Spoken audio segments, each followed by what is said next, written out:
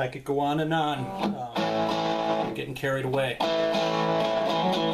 It's another great Who song that I wanted to go over.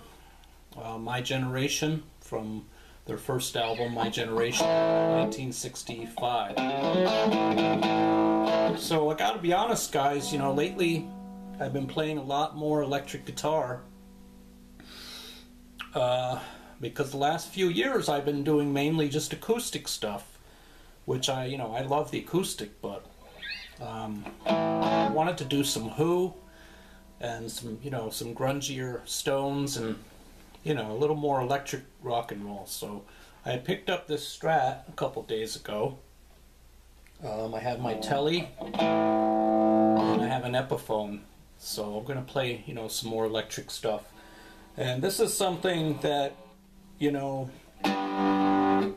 I've always played this song like wrong, and I think a lot of people play this song wrong.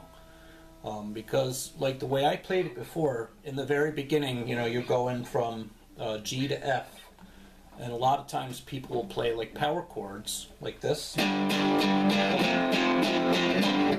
that doesn't sound bad, but if you listen closely, you can hear the open strings. And what Pete is actually doing is he's only playing the low note on the low E string, but you're going to mute the A string, and you're playing along with that low note. You're playing the D and the G strings. So going from the G to the F sounds like this.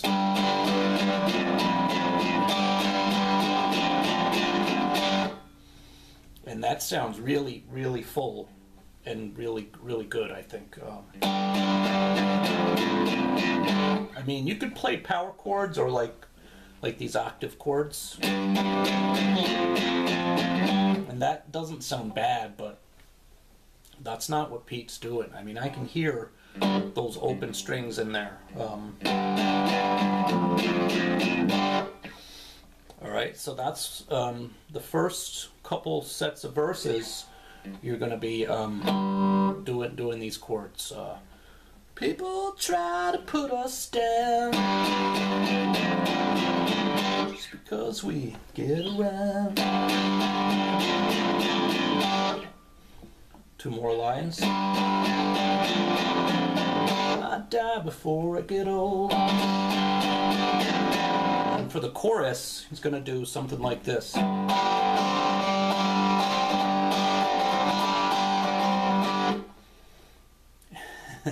So did you catch that? You're playing a G chord with your ring finger and your pinky covering the low and the high note. You're going to first strum it openly and add your first finger. And then you're going to form this shape, which is you're going to add your pinky to the 3rd fret of the B, while your first finger is going to be at the 1st of the high E. Okay, so you're starting with the G chord, open G chord, add your first finger, add that shape, and go back to, with your first finger, doing that suspension. Okay.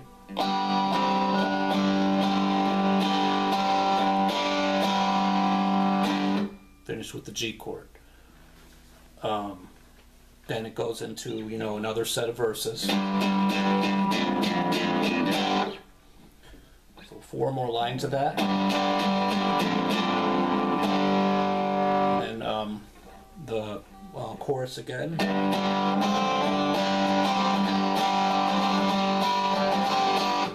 Now it's going into the bass solo. When the bass, when each time it breaks, Pete will throw in a little lick. So like there are 4 little licks that he throws in. So the first one would be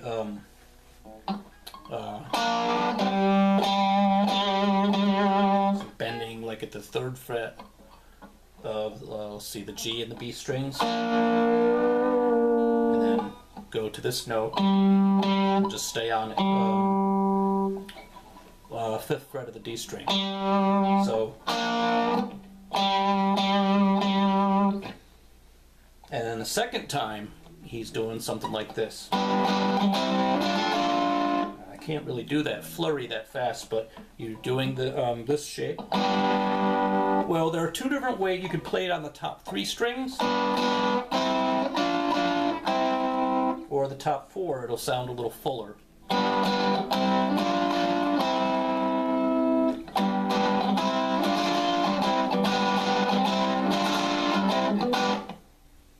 All right, so that's the second lick.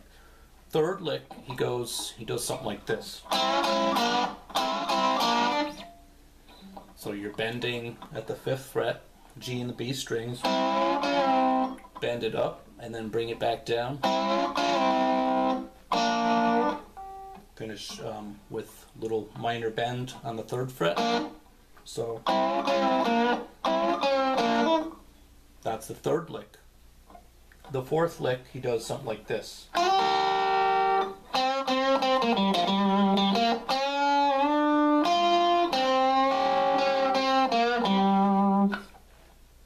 Alright, so slowly it would be.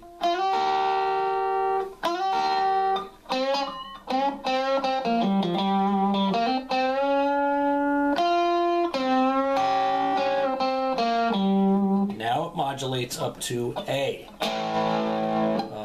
Why don't you all fade away?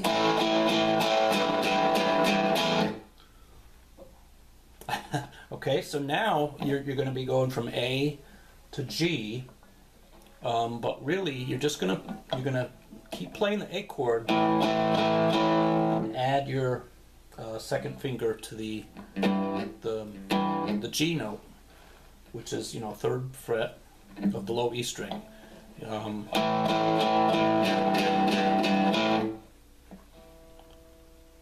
So that's what you're doing for that next set of verses, like an A to A with a G bass.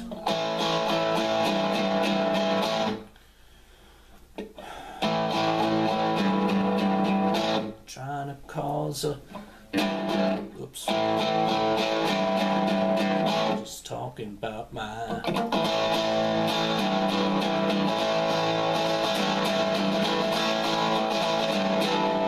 now it's gonna modulate up to B flat.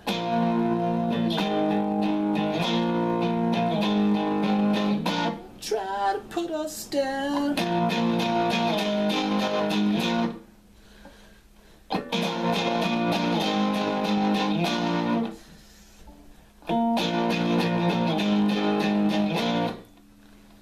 So it does that 4 times in the last set of verses, and then when you're getting to the chorus, this is my generation.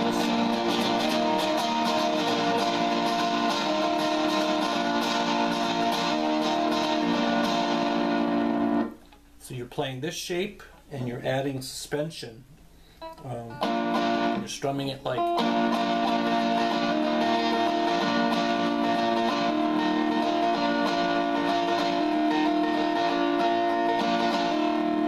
Finally, it goes up to C, and I love this change, okay?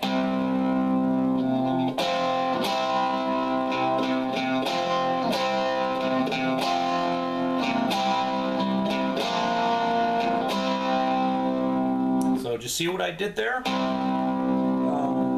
When you play, this is a C power chord, but when I add my ring finger to the 5th of the G and add my pinky to the 6th of the B, that's an F chord. That's a different way to play an F chord. So he's going from the C power chord to the F. And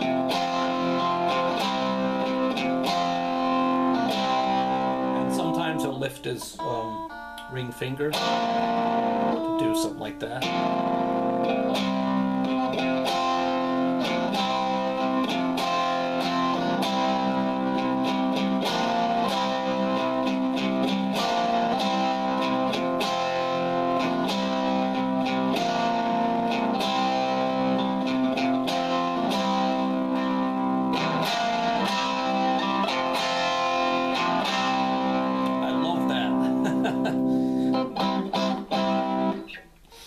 So yeah, I just wanted to share that with you guys, and I hope that that helps you to play it more accurately, you know, because like I said, I was doing it wrong for the longest time myself. But I think that's the right way to do it, guys. All right.